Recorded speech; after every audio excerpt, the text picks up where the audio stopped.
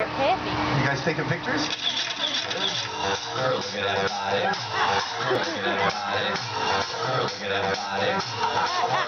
I'm sexy and I know it.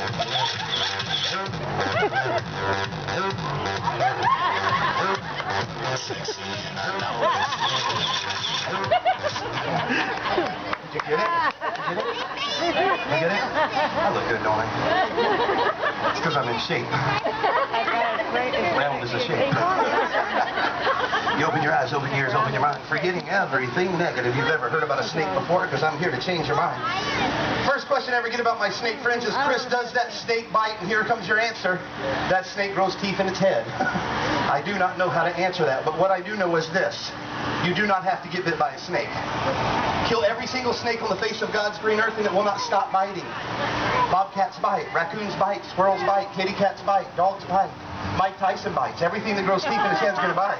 Biting's going to happen with or without a snake. I've been bit more time than a Reese cup in a daycare, and I am alive and here with you guys today. The reason is because I don't have to go out there and kill those things. I know now that I do not have to get bit.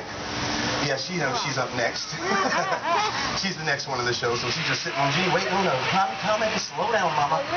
Got an alligator here trying to climb out. Kids getting a little bit nervous. Now,